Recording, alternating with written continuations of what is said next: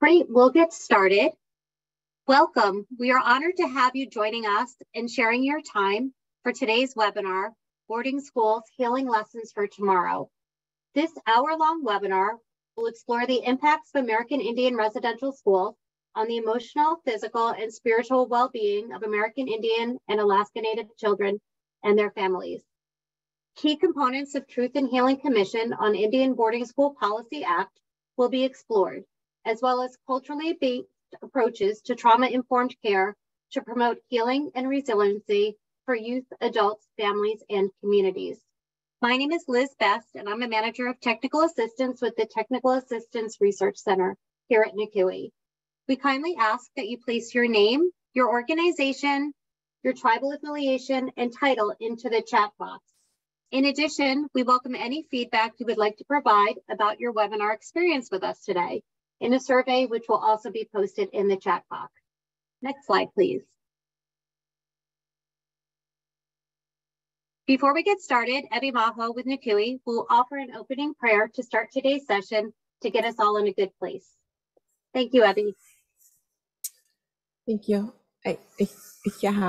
Shadiyan din ano klini kung ni din na kaigi disha bandit inigi aya khade shi behaz ani hatilia go kaya baka go ultra ulyeni nil ako naha alchana ni awe ni so keni nalake atat a needs at the haskia ade yehodit any bizad being bitsutrazinada nako hotalia ako akushina khaja anda khay nata has khayan dishli de be bandast ind oko diyan din na ano klini na habik itino in do betrayaan dat en dat le binsekestje do oranje do yilke dat inige oko to ko aget na nalki kaigi na habel honollo bene ya dat e ho yitane ligo hajo hade do milpa no without betsoten hasti do le ado ha konat ani ilhi kai bisindel nishigi do denani dlini ade shilts ade ne kaigo ko alhine ka boho a do benhat a do yat en da do tle binya a yesi okodi betsoten be yat en da ditle do wojona hasli do wojona hasli. I'll translate this in English. Holy ones, many of our relatives have endured hardship due to foreign policies, ideologies, and practices which have disrupted our native traditional ways. Our foreign systems, which have created boarding schools that have impacted many of our children. For those who've been impacted, we ask the holy ones that you be with them to guide them out of pain and sadness and back into harmony and balance. Through our prayer, that you guide, protect, and be with us as we partake in our discussions and work. Empower us to conduct our work with compassion, humility, openness, and patience. We offer thanks for allowing us to work with our UIO leaders and staff, the people from various clans, bands, tribes, and nations. With this, all will be restored. All has returned into its balance and beauty. Yeah, thank you. Thank you, Ebi. Next slide, please. So just a few housekeeping items before we get started. For those of you that are unfamiliar with NCUE, here's a little background. The National Council of Urban Indian Health, also known as NCUE, is the national nonprofit devoted to support and development of quality, accessible, and culturally competent healthcare for American Indians and Alaska Natives living in urban areas. NCUE is the only national representative of the 41 Title V Urban Indian Organizations, or UIOs, under the Indian Health Service and the Indian Healthcare Improvement Act. NCUI strives to improve the health of over 70% of the American Indian Alaska Native population that lives in urban areas, supported by quality, accessible healthcare services. Next slide, please. And just quickly, today's webinar is made possible by the Indian Health Services Cooperative Agreement Funds. This event is solely the responsibility of the National Council of Urban Indian Health and does not necessarily represent the views of Indian Health Services or the Department of Health and Human Services. Next slide, please. Please note that when you arrived in the room today, that this session is being recorded for educational and quality improvement purposes. Next slide, please. Also note that all mics have been muted upon entry. We always encourage participation and engagement, and we invite all the participants to turn on their cameras and post questions and comments in the chat box. There will also be opportunities to participate in the Q&A at the end of this session. Next slide, please. So for those of you unfamiliar with how to access the chat box, this slide features some information on how to use Zoom and access the chat box. At the bottom of your screen, you can find the chat feature. Click on that to enter the chat, and please enter your questions and comments there. Next slide, please.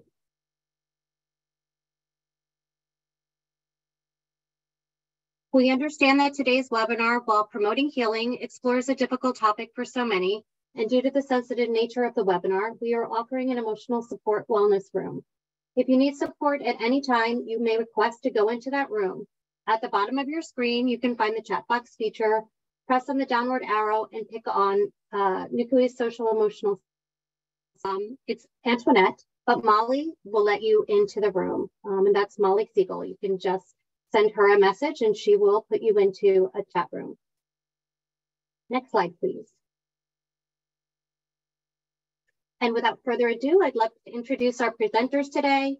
For today's webinar, we are thrilled to bring together Alexandra Payan and Jeremy Grabiner from NCUI and Mr. Rivera from Generation Red Road. Alexandra joined the National Council of Urban Indian Health in October of 2021, where she currently works as a federal relations manager. Her duties include drafting comments to federal agencies, tracking, analyzing, and reporting relevant regulations, policies, and agency actions that impact UIOs, and advocating for ways to improve healthcare and public health programs and services to urban American Indians and Alaska Natives. Jeremy is the Congressional Relations Policy Manager here at NCUI, and his primary role is working with members of Congress to ensure that urban Indian organizations have the resources that they need to serve their communities. We are also beyond honored to have Mr. Rivera from Generation Red Road sharing with us today as well. Mr. Rivera is the Chief Cultural Officer at American Indian Health and Services located in Santa Barbara, California, and founder of Generation Red Road, located in Sioux Falls, South Dakota.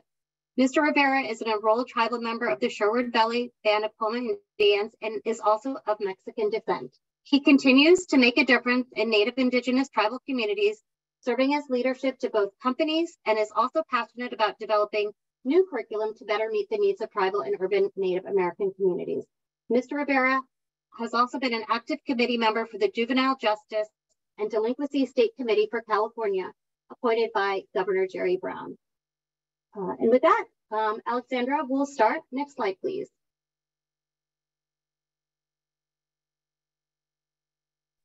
Thank you, Liz. Good afternoon. Yeah, it's all right. Thank you, Liz. Good afternoon, everyone. It is truly an honor to be able to be here with you to both to be able to share some of the work that is happening in Congress relating to boarding school policies, but also to learn from my fellow speakers and those that are on this call. And we're going to be I'm going to be sharing a bit about the work in Congress and the work that is happening so that Native people and their communities can begin the healing process that is needed. Now, while we still don't know a lot of the details, I wanted to give a brief history of the boarding school policies, how they've impacted Native communities, in case there's anyone on this call that is not familiar with this history, especially with just the horrific history that the federal government and their treatment of Native children through these policies. As you can see on the slide, I have a short timeline of the policies that led to the proliferation of boarding schools in the United States and their consequences. Now, the foundation of these policies began with the Civilization Fund Act of 1819. This is where the United States government and Congress appropriated money and paid for Christian missionaries to set up schools in Indian territories to help the government eliminate Native military resistance and to teach Native children to replace their traditional practices with Christian practices. This legislation is what set the stage for a boarding school system that would soon be in place in the late 1800s. Now, the peace policy, which was President Grant's peace policy of 1869, this started Native American children being taken from their homes and sent to Christian and government-run boarding schools. Now, the purpose was to, quote unquote, civilize the Native children and to stamp out Native culture. It was a deliberate policy of ethnocide and cultural genocide. In 1879, that is when the first federal boarding school was opened. This was the Carlisle Indian School, which was explicitly founded on the principle that Native Americans must be taught to reject tribal culture and to adapt to white society. In 1891, Congress authorized the Commissioner of Indian Affairs to make sure that attendance was being enforced and providing funding for the transportation of children from their reservation homes and communities to boarding schools. By 1926, nearly 83% of Native school-age children were enrolled in Indian boarding schools. And now in 1968, President Lyndon B. Johnson called for a shift in federal Indian policy, going away from the termination of tribes and Native culture towards supporting Native self-determination and affairs. He directed the Secretary of Interior to establish Indian school boards for federal Indian schools to be comprised by members of their communities. In 1969, a special Senate Committee on Indian Education issued a report stating that the Indian education policy that had existed was a national tragedy. Now, there were several major legislations during the 1970s aimed at improving Indian education. In 1972, Congress passed the Indian Education Act, which established a comprehensive approach to meeting the unique needs of American Indian and Alaska Native students. This act recognized that these students have unique educational and cultural-related academic needs and distinct language and cultural needs. Now, the by far most far-reaching legislation to be signed in the 70s was the Indian Self-Determination and Education Assistance Act of 1975. And this guaranteed that tribes would have the opportunity to determine their own futures and education of their children through funds allocated and administered by individual tribes. Now, as I mentioned, the consequences of these boarding schools were horrific, and there's still much that is to be learned and discovered. Native children that were forcibly and voluntarily removed from their homes and families and communities during this time were taken to schools far away, where they were punished for speaking their native language, banned from acting in any way that might seem to represent traditional or cultural practices, stripped of traditional clothing, hair, personal belongings, and behaviors reflective of their native culture. The schools were often overcrowded for nourishment, harsh punishment, for failure to abide by the strict rules. Children suffered physical, sexual, cultural, and spiritual abuse and neglect, and experienced treatment that in many cases constituted torture for speaking their native language. And then on the unfortunate circumstances where children passed away, they would be buried in unmarked graves. Now, the federal government ended its policies, over 50 years ago, but it still has not appropriately reckoned with the modern consequences for its actions, which brings us to the work that is happening today to enlighten policymakers and the public about this issue. Last Congress, the Truth and Healing Commission on Indian Boarding Schools Policies Act was introduced. This bill was bipartisan. It was introduced in the House by Representative Sharice Davis, who is one of the first Native women to be elected to Congress and the chair of the Native American Caucus. And in the Senate, it was introduced by Elizabeth Warren.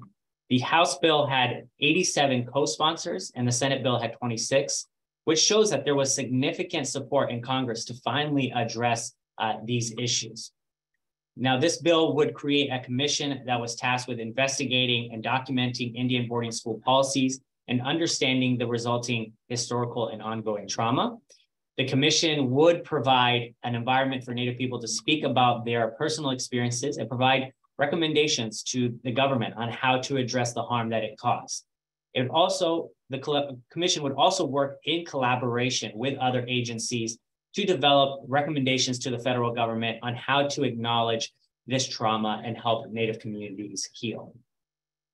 At the same time that this legislation was introduced, a couple months before, the Federal Boarding School Initiative was introduced at the Department of Interior. And Alexandra is going to talk a little bit more about this, but I wanted to just highlight this quote by Secretary Deb Haaland, because I really think it highlights the importance of addressing historical harms, even if those policies are no longer in place.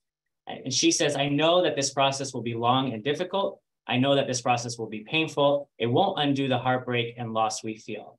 But only by acknowledging the past can we work toward a future that we're all proud to embrace." And I think that's the goal of those that are pushing for the legislation for Policies Act. Goal of this presentation and the work that Mr. Rivera is doing as well is addressing the healing so that we can be proud of a future that we can all embrace. Now, unfortunately, despite significant congressional and of course Indian country support for this legislation, it did not pass in last Congress. And one of the main stumbling blocks around this legislation passing was the issue of giving the commission subpoena power. Now, there was a hearing held last year, and in that hearing, Representative Obernolte, who at the time was the Republican ranking member of the committee, the subcommittee that was holding this hearing, said that this granting the commission subpoena power was adversarial to the goal of healing. And if that was included in the legislation, it would not pass out of committee. And if for those that might not be familiar with the process of a bill becoming a law, it has to typically pass out of a committee before it will be taken up by the House as a whole to vote on. And so for some context, subpoena power is very rare on congressional commissions. In fact, only 12 out of 160 since 1989 have possessed subpoena power. But authors of this legislation felt that it was important to ensure that the necessary evidence would come to light during this process, and having the subpoena power would ensure that no perpetrators or other individual that might contain evidence would withhold that from Congress for a variety of reasons. Now, unfortunately, we're now in a new congressional session. A new Congress came in. Yeah, this is the right slide. Thank you. A new Congress came in, which means we have to start the advocacy over again. NCUI is working with members of Congress and Native partners to ensure that this bill is reintroduced, as well as pass this Congress. This is a major priority for our policy and congressional department. And so we're actively working on that. I also thought that people on this call might want to think about how they can help. And at this moment, really one of the best ways is to simply contact your representative to let them know that you support this legislation and you want them to support it and ensure that it's passed. It might seem very simple, but as we've done a lot of congressional advocacy, very often we talk to offices and they say, "Oh, we heard, people are writing into our office, we're on board with this." And so offices are usually very receptive to the input that they receive from their constituents. If you're not sure who your representative is, you can just go to house.gov. And then I kind of screenshotted there, but right on the top of the website, it says find your representative. You put in your zip code and you'll get your representative. You can then click to their website from that page. And on their website, it will have a contact page. You can fill out, it's usually just a form. You put your name, what you're asking for. You would want to say, co-sponsor the Truth and Healing Commission and Indian Boarding Schools Act. You could put your personal experience or story, and that will be your advocacy as we are working through this process. I will now turn it over to my colleague and brilliant Federal Relations Manager, Alexandra, to talk about the aspects that they're doing on the federal side relating to these boarding school policies. Thank you, Jeremy. As Jeremy mentioned, boarding schools are a tragic thread in the history of the United States, which authorized the forced removal of hundreds of thousands of Native children as young as 5 years old, relocating them from their homes. And in response to this, on June 22nd, 2021, Department of Interior Secretary Holland issued a memorandum directing the Department of Interior to prepare a report addressing the intergenerational trauma, cycles of violence and abuse, disappearance, premature deaths, and other undocumented bodily and mental impacts. This initiative came weeks after the discovery of 215 Indigenous children's remains were found in boarding schools in Canada. And Secretary Holland noted that to promote spiritual and emotional healing in American Indian and Alaska Native communities, we, the DOI, must shed light on the unspoken traumas of the past, no matter how hard it will be. After she made this note, Nikui issued a statement commending Secretary Holland for beginning the process of holding the United States accountable for the effects of its boarding school policies. And Nikui also subsequently issued comments to the Department of Interior and the administration after the introduction of this memorandum and this initiative. And in May 2022, Volume 1 of the Federal Indian Boarding School Initiative investigative report was published. This investigation found that from 1819 to 1969, the federal Indian boarding school system consisted of 408 federal schools across 37 states and then territories, including 21 schools in Alaska and 7 schools in Hawaii.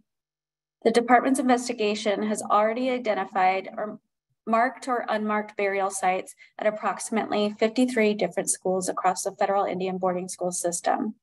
And they've also identified approximately 19 federal Indian boarding schools, accounting for over 500 American Indian and Alaska Native and Native Hawaiian children's deaths. Sadly, as this investigation continues, like I mentioned, this is just volume 1, the department expects the number of identified burial sites and the record number of deaths of Native children from these boarding schools to increase. Next slide. As I briefly mentioned, Nikui submitted comments after the introduction of this initiative, and we have continued to voice our ongoing support for the administration's efforts to address the legacy of boarding school programs, and we commend Secretary Holland's leadership on this initiative. In December of 2021, Nikui submitted written comments to the Department of Interior regarding the agency's initiative.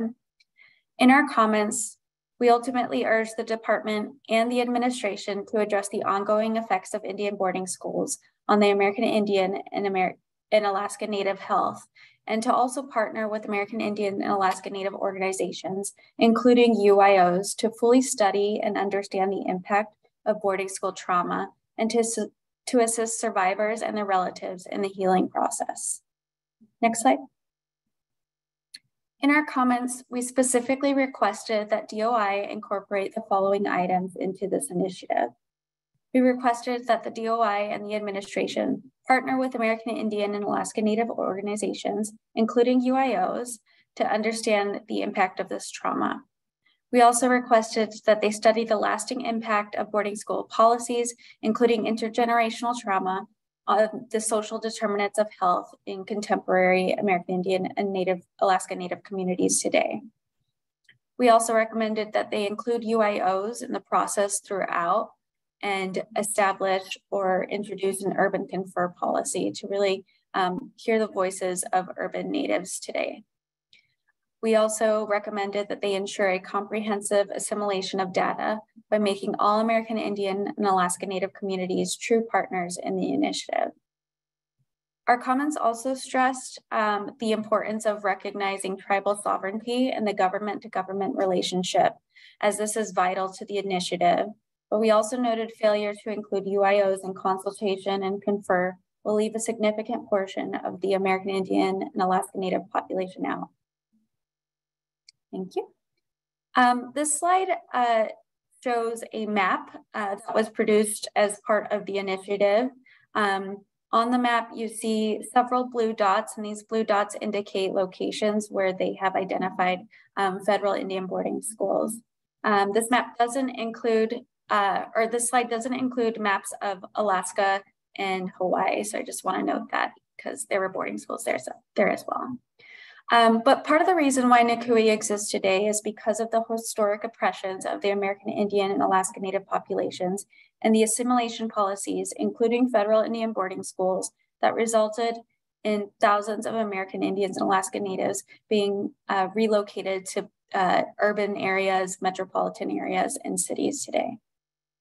Like I said, UIOs are located in urban areas where federal Indian boarding schools once existed. And as part of this initiative, the DOI has conducted extensive research and identified hundreds of locations, some of which are located in cities where there are UIOs or in UIO service areas. So on the slide on the right-hand side, I listed a few examples of where there were once federal Indian boarding schools and locations where there are now UIOs today. This is definitely not an exhaustive list, but I just wanted to note that Arizona, specifically in the Phoenix area, there are UIOs today, as well as in Kansas, in Albuquerque, New Mexico, in Colorado, in the Denver metro area, and several boarding schools throughout California, including the San Diego area, where the San Diego American Indian Health Center was once, or where the St. Anthony Industrial School of Indians, which was boarding school, is located, where now today the San Diego American Indian Health Center is. Next slide. Just to note with that last slide, I'm sorry, I forgot to mention, I'll post the link to the maps that were created in the chat after this. So while Mr. Rivera will dive into the aspects of intergenerational trauma and ways to heal, I just wanted to highlight the services that UIOs provide to address trauma that boarding school survivors may face and the intergenerational trauma that may stem from our nation's dark history of implementing these schools and their policies.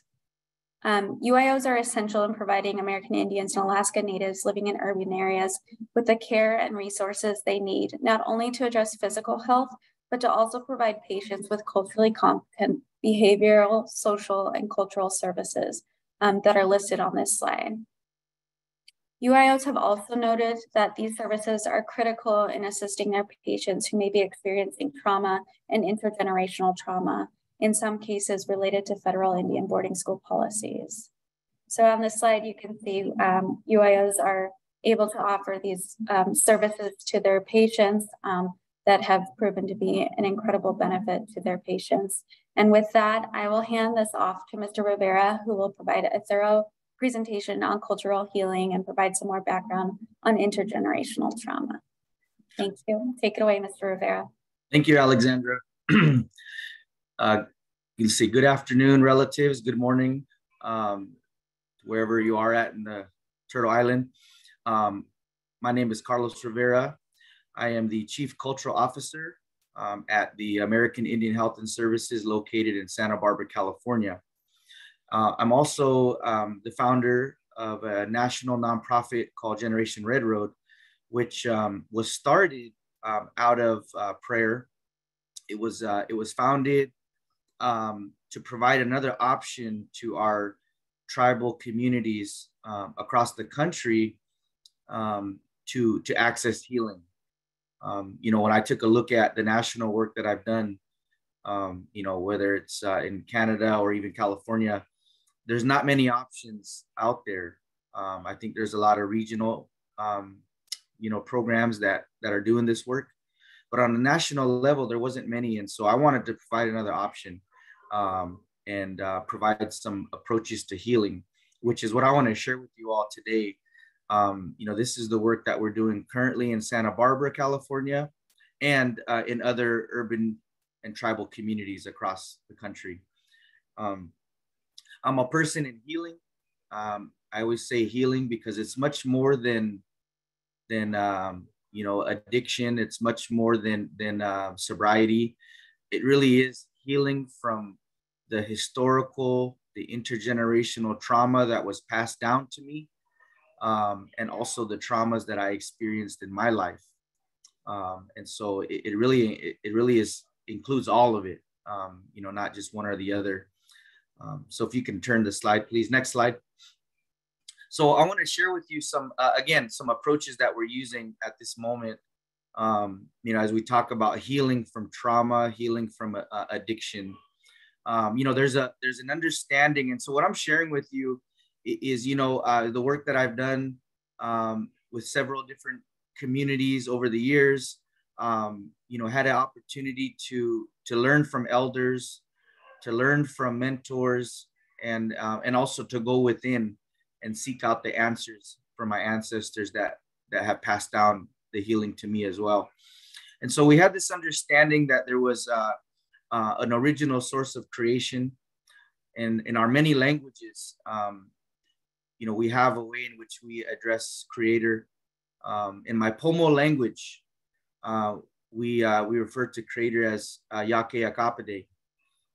In my Sundance circle, we call Creator Tonkashila.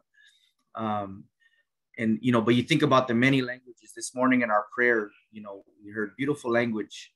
And so there's many names for this original source: God, Jesus, Maono, many names. Allah is also, how we refer to Creator. But our ancestors, had that understanding that there was this original source that created everything. And so if you can forward the slides as I'm talking here, that there was this understanding that we all came from this original source, not just the human being, but also the animals, the plants, the trees, until the circle of life was complete. And so once that circle of life was complete, next slide, we find that we are all connected and that we are all related, no matter where we come from, no matter what color of our skin is, red, yellow, black, or white, or blue, or green, that we are all connected in that way, and that there was an understanding. Oftentimes when I travel and I listen to the beautiful prayers that are out there, I hear this commonality amongst our prayers, no matter what tribe it is. There's an acknowledgement to all my relations. So the prayer begins with all my relations, and then we close it with all my relations. And there's a reason for that. There's a reason for acknowledging all my relations. It is because we are related in that way. If you can forward the slide. Go ahead and forward it until the four directions appear. Oh, back up. I'm sorry. You can back up. Yeah. So no matter where we come from, red, yellow, black, or white, that we are all connected. And this was what I'm talking about is pre-colonization. So this was before our world changed as we once knew it. We were connected. And if you pay attention to the original structure of the medicine wheel and the way I'm presenting it, you pay attention to the structure of it. Later on, something happened that changed that. And we believe that to be the boarding schools. When the boarding schools were established, it shifted in the way we live. My grandmother went to boarding school in 1940 to 1945. And I went to the boarding school that she went to as a young girl. And I seen her name in the original roster for the year she went. And it had her name, where she was from, Ukiah, California. And when I saw her name in that roster of many other students, other kids, it just hit me all at once. And it was healing at the same time, but also very, very sad to think about, that my grandmother as a young girl was taken from her home and placed in this facility. And she didn't know anybody, didn't know anyone there, and was forced to assimilate. And so at the same time, my grandfather, Benjamin Campbell, served in World War II. Most of his brothers served in World War II. And at the same time, 1940 to 1945, was experiencing his own trauma. Came home from war with PTSD and alcoholism. And so together, they had a family. And so the trauma begins, or the trauma continues. So I grew up in a home that was assimilated. We didn't do anything cultural. We didn't pray. We didn't, we didn't have spirituality in our home in the way that I do today. But I didn't know any different. I didn't know any different. I thought this was life. I thought this was the life that was given to me, and I had to accept it. And so, so as a young boy, being traumatized, by the adults in my family, alcoholism, drug addiction, incarceration was a normal way of life in my family. Growing up, I thought that I was going to end up dead or go to prison at a young age, and that was going to be my life. I didn't know any different. My grandmother, she gave me love.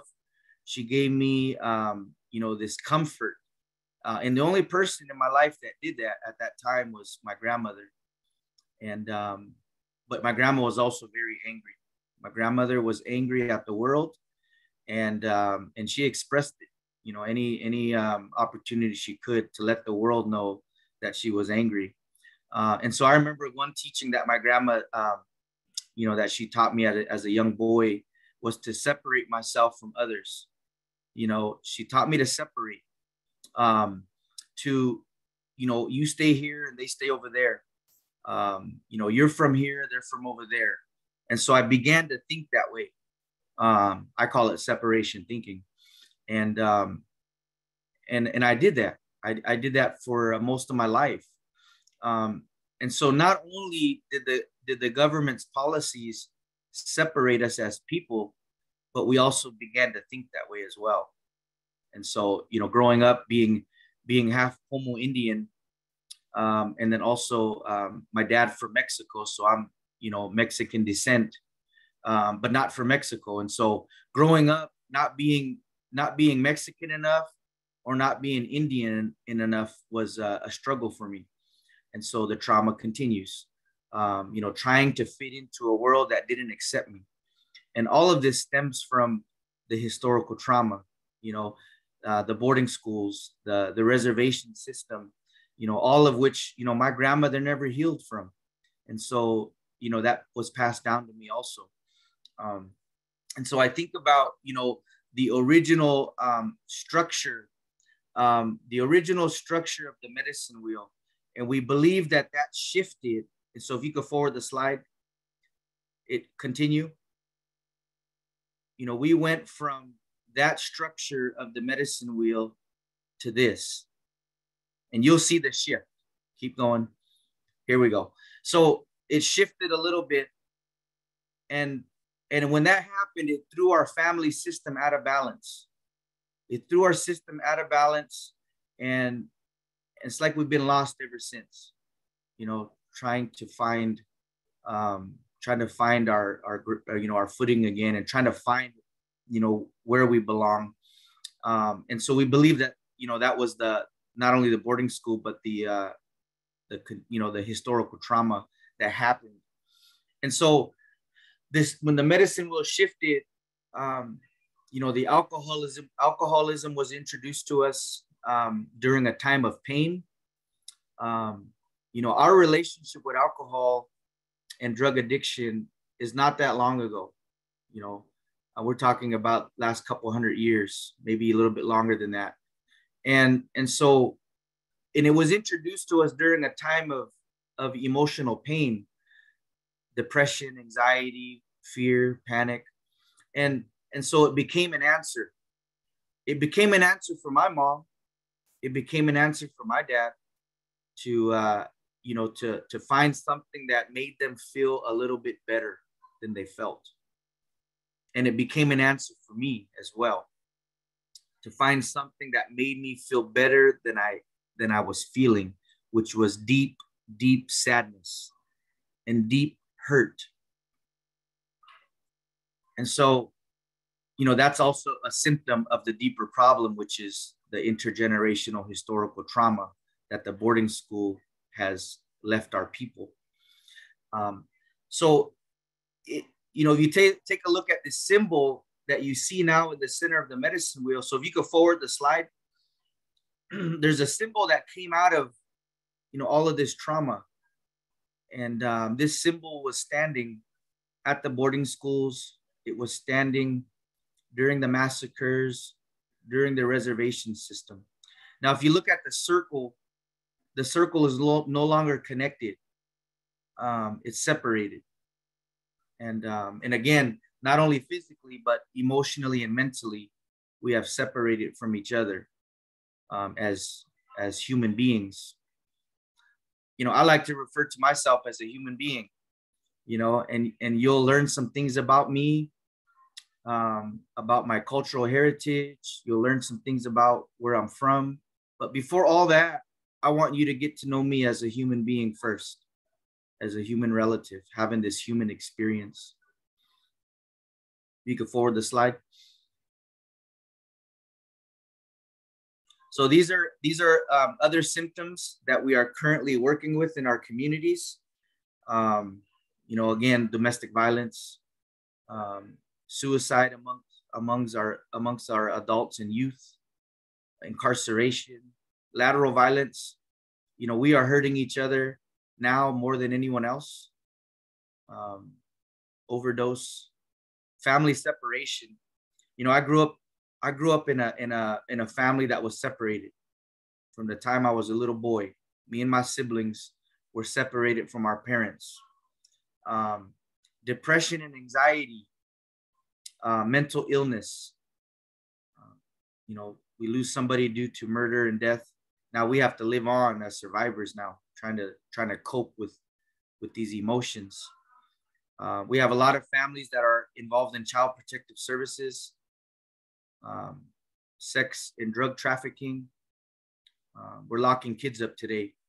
Now, these are all symptoms of a deeper problem, which again stem back to the boarding school. And so our work that we're doing now is, we are implementing programs to help our relatives to find the healing, for our own traumas. I had to really take a look at my childhood trauma and choose to heal from this trauma. And it's not it's not something that happens overnight or over even a year. This has taken me 19 years to get to where I'm at today. And today I know I have a choice that I can live in peace and not in pieces, because my heart was broken. First woman that broke my heart was my mom. I laugh a little bit about it because it's also real to me, but I've also healed. I've also healed from that broken heart. My mind was broken into pieces. I didn't know that since I was a little boy that I had been living with undiagnosed depression and anxiety. And most of my adult life, I was living with this undiagnosed depression and anxiety. And I had to realize that, the things that we go through in our journey, of course, we're going to be impacted by it. Of course, it's going to impact our mind and our heart and our physical and our spiritual. And so what we want to do is provide the opportunity to heal from this. And it takes a journey. Next slide, please. Also, one of the policies that was put in place, if you can forward until all the words appear on the screen. Also, one of the policies that was put in place when the boarding schools were done, the massacres, it was the Relocation Act. And so a lot of our great-grandparents and great-great-grandparents were taken from their homelands, and they were placed in cities across Turtle Island, such as the Bay Area, Los Angeles, Seattle, Minneapolis, Chicago, Phoenix, you name it. You look at all the major cities in the US, and our relatives were dropped off in these places to go assimilate with the rest of the world, to go and work, to go and learn English, and to be a part of that world. And so today we have probably more Native American people living in the cities, in the urban areas, than we probably do on reservation lands. And with that, there's a separate issue. There's a whole set of issues that we deal with growing up in a concrete jungle like a city. that you might not find so much on a rural area. And so, growing up, I was impacted by this. I was impacted by growing up in an urban area where there was many people around, not just native or one, but there was many people from different cultures. And so, part of that for me, growing up, it was gang violence was a huge part of growing up. Prison gangs, and then trickling down into the streets. And so, having to work and heal through that as well. Next slide. So for the longest time, I would talk about hurt people. And this is true. We know that. I know that today that, the people that hurt me, they probably were hurt when they were little. But I also know this to be true, that healed people can help heal other people. Not only can we experience vicarious trauma, but we can also experience vicarious healing. And those of us who have gone through healing, working on the mental, the emotional, the physical, and the spiritual, we can also give healing away by simply healing ourselves. And so I also know that when I heal, I help to heal my ancestors that never healed, my mom, my grandma, and beyond that. I know that when I heal, they also heal. And so this is the work that I'm dedicated to today. I'm inspired, by many people to continue the work that I'm doing. Next slide, please. So here are some of the programs that we have to offer. Circle peacemaking. Really the foundation of healing is the circle. I have done more healing in a talking circle than anywhere else. More than a one-on-one session, more than anywhere else. It's in the circle. We talk about intergenerational healing. I don't want to get stuck in the trauma. I know what the trauma is. I know what the problems are. I want to talk about how can I heal now? How do I heal from this? To be able to face it.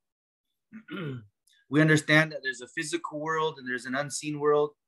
Some call it heaven, some call it spirit world, but that there's a world that's unseen, but it's very real. Values, beliefs, and lifestyles. I call it sacred 8 directions. There's not only 4, but there's 8. And we talk about the 8 directions. 4 directions of wellness. There's power in our story. Today, I know that when I share my story to others, whether it's professionally or whether it's at a grassroots level, that I continue to heal. I continue to heal from my trauma and my hurt. Conflict resolution. I was taught as a young boy how to deal with conflict by fighting it, by flighting it, or by freezing from it. This was taught to me. This is how you deal with conflict. I was taught how to deal with conflict in a dysfunctional home. I didn't have a voice. I was picked on. I was hurt. And so I had to deal with conflict. And the way I learned how to deal with conflict as a little boy was to run away. I would shut down emotionally and mentally, and I would run away. And then when I got old enough, I said, no one's going to hurt me anymore. And so I began to physically hurt other people if they tried to hurt me. But what I learned through this process of healing is that there's not the only way we can deal with conflict. And so I put conflict resolution in a medicine wheel. So to the east, we can fight it. To the south, we can flight it. To the west, we can freeze from it, which is becoming emotionally numb, which I've done that as well. You live in the trauma for so long, you become numb. And in the north, we put friend. In other words, forgiveness. We have the ability to forgive ourselves, to friend something that is causing us conflict. I had to shake hands with my anger. I had to shake hands with my trauma and say, thank you for the lesson that you've taught me, but you're no longer going to control me anymore. And today I live in peace. Now, I know that's not easy to do. It took me years to get to that place. But I know that if I'm dealing with conflict and I'm always fighting it or I'm always running from it, I'm never going to find peace. So I had to choose to forgive myself for things I did do or things I didn't do. And so it's each one it's your own choice to make. You know, how do we want to walk through this? Because I tell you, it's easy to stay between fighting and flighting. I want to avoid it. I don't want to think about it. I want to stay away from it. But I also know that if I choose not to deal with it, 20 years down the road, it's going to surface again. And I'll be left to deal with it at some point. Self-care in the medicine wheel. The Western world teaches us about self-care. And they teach us about self-care. Self-care, practice self-care. And I remember during the isolation period of the pandemic, I was isolated with everyone else. And there was a time where I realized self-care wasn't working. And so I really processed through that. And I thought about my ancestors. How would they have dealt with this? How would they have dealt with, working on physical, mental, emotional, and spiritual? And so our ancestors never thought about themselves. It was always about the collective. And so I put self-care in the medicine wheel. To the east direction, we put self-care. Those are the things that we do maybe on a weekly basis, taking a nap, going for a walk, reading, taking a hot bath, talking to somebody, those are self-care. And in the south direction, I put we care. Our ancestors always thought about, the community. It was never about myself. And so we practice we care. Supporting each other through this healing through trauma is vital. I cannot do this alone. I need you all. I need the circle to help me, support me. Let me know that I'm not alone and that others can relate to me, that have experienced what I've experienced. And then in the west direction, we put community care. Now we're all in the work of community care. I want to help our communities. But if I'm not well myself, how can I truly help my community?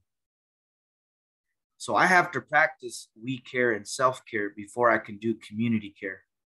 Because if not, I'm hurting myself or I'm hurting the community even more. And so we want to practice we care and self-care. And when we're doing all three of these things in the unseen world, something is going to be activated. And I put that in the north direction.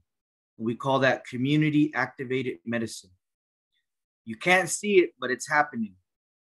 You'll start to see collaboration. You'll start to see healing. You'll begin to see, unity, working together, on a common goal. You'll see families reunited. You'll see sobriety, healing from addiction. When we're practicing self-care, we care, community care, we're going to activate that medicine in the unseen world. Next slide, please. Here is a visual of a healthy human being. You're going to have that sense of safety. You find your purpose in life. You're going to feel like you belong because you do belong. You're going to have healthy relationships. Recovery is possible. Women are leading and our men are supporting that. There's a sense of freedom and identity. Today, I know who I am. Today, I honor all parts of me. All parts of me. My Pomo relatives, my Mexican relatives, and everything else that makes me who I am today. Next slide, please. You could go through this one here. You could actually move through this to the next slide. keep going all the way until you see the complete circle. And I want to wrap up with the medicine wheel again right here. So so this is one of the approaches that we're using. It's not the only one, but it's another option. And so you see the bottom pyramid is the Western approach. The red pyramid is the indigenous approach. And the two on the side, those quadrants are for you. So we created a template that can be used no matter where you come from on Mother Earth. You will fill in those quadrants with your language, your songs, your traditions, your ceremonies, and make it fit for you and bring it all together as a way to heal from current trauma, childhood trauma, and historical trauma. And I want to thank you, relatives, for taking some time out of your busy day to hear some of the things that we're doing in Santa Barbara, hear some of the things we're doing in Indian country, from Canada down to South America. I hope you all was able to take something from maybe my slides, maybe my story, maybe the approaches, that you're able to take something and utilize it in your own work that you're doing to help heal from trauma and historical trauma. Thank you. Great. Thank you, Jeremy and Alexandra and Mr. Rivera, for sharing your work, and Mr. Rivera for sharing so much of yourself and your story with us here today. We have a few minutes to take a question or two. So if anybody has a question, you can place it into the chat.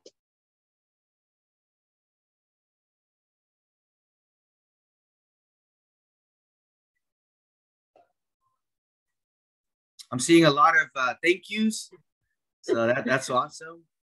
Or if you have a question, you could come off mute as well. Yeah, no questions yet, but no, I appreciate each of you for being here. Really do. Great. Awesome. And Sean, will you go through to the slides? I'll share a little bit about our next events that are coming up and also our evaluation that we would love people to complete.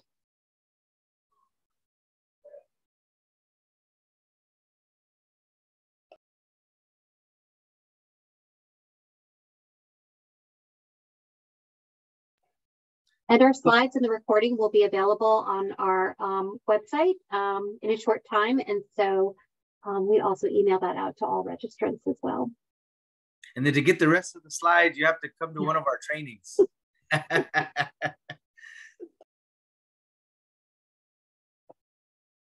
Great. And here's a link for our evaluation. We're always looking on ways to improve our programming. So please take a minute. You can either take out your phones and take a picture of the QR code, or you can plug this into your web browser.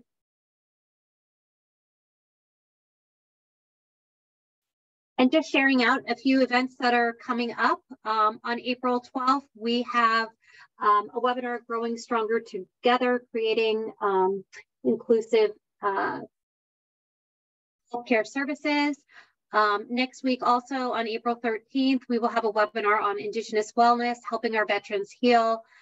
We continue with our peer-to-peer solution center with HIT technical assistance on the 18th and the 20th, and another webinar on the 19th, growing our workforce opportunities and challenges.